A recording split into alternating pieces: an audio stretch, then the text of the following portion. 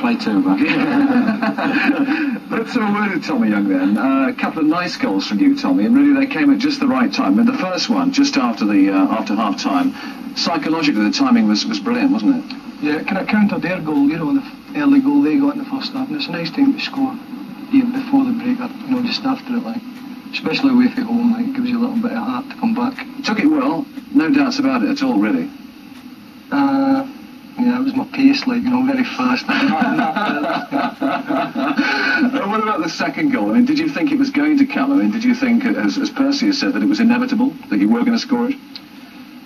I don't know if it was inevitable. I think, you know, we never give up. We can't give up with the manager we've got, like, you know, because he didn't go in, like, after it. Did he have words at John King at half-time, the manager?